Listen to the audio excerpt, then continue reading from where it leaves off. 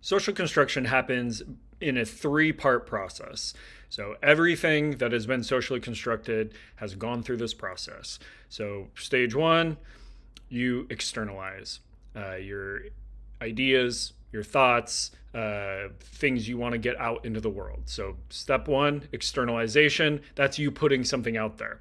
The most primary vehicle for that would be language. You know, you can write a book, you can tell somebody a story, or make up a new word, but by no means is language the only way that you externalize the ideas that are inside of you. It could be through your fashion, it could be through something you make or build, a product, a service.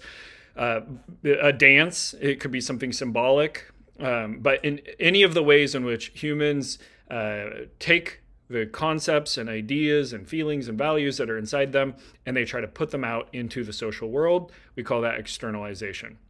Now, once those things are out there, we're moving to stage two, which is objectivation. Basically, something takes on the feeling of being an object, not just something subjective to you, right, inside of you, but now that it's been externalized, you're hoping that it takes on a life of its own. So think of any social institution that you've been a part of, schools or the criminal justice system or the economy or the political system, right? These are very grand scale institutions. They seem bigger than us, right? There was higher education before you were born, and there will be higher education institutions after you die. You don't have to choose to participate in higher education, but it is a reality. It has a kind of social facticity to it that is bigger than you, right? And so now there are some things that never fully achieve objectivation. Maybe you try to make up a new word or dance trend on TikTok or something, and so you're externalizing this unit of culture, these ideas or feelings or whatever it is you're expressing. You're putting it out there into society, and it may never take on a life of its own, right? It may never objectify, become something that is, crystallized and bigger than you, that other people can look at. And ultimately, this term objectivation, it means that it is something that others can look at and objectively understand what it's about. Now, certainly there can be misunderstandings, right? Somebody does a dance move and you think they're, having a stroke or something.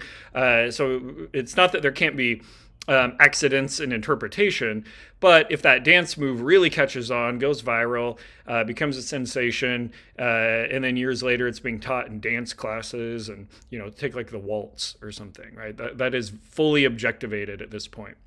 Now, say you grow up in dance class. We'll just stick with this example. Or you're always around people who love dancing, and so you're witnessing this dance all the time. And you might just start to move in that way because that's just what you do when you're happy or something, right? That's internalization. That's the step three. That's the third part, is where the social world is full of these objectivated units of culture, from small scales like words or new ideas or new little trends, all the way up to the big scale, long-term social institutions. But the things that are out there in the world that you repeatedly, habitually come in contact with, you internalize. You start to see it as normal, as part of everyday life. You take it for granted. It's just how it is. Red light means stop, green light means go. You don't really spend time thinking about that. I mean, it could have been blue and purple, right? But why did we pick these? I don't know. But now, you're a kid, you play red light, green light. One means stop, one means go, right? So these things start to internalize into you as just obvious. And then it structures who you are. It structures how you see the world. And ultimately, it structures the things that you then put back out into the world. Maybe you're painting and you want one to be green and one to be red, and then somehow that represents to you action and non-action or something because of red light, green light. How did you make that connection? Because you've internalized something that was objectivated, and now you're externalizing something back out. So even though I've explained these in a kind of sequential model, externalization, objectivation, internalization, they're actually happening simultaneously in a kind of cyclical pattern. There is not one that happens before the other. I mean, realistically, if we were going to talk about chronology, when you're a baby, you're not externalizing much, you're internalizing. So if we truly want to try to get technical about a chronological order, it's probably internalization before you start to recognize objectivation, before you're finally able to externalize. But as adults, it's happening in this ongoing cycle.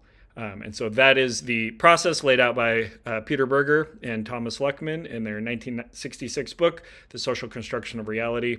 And that is a helpful tool for thinking about this process of how things become socially constructed.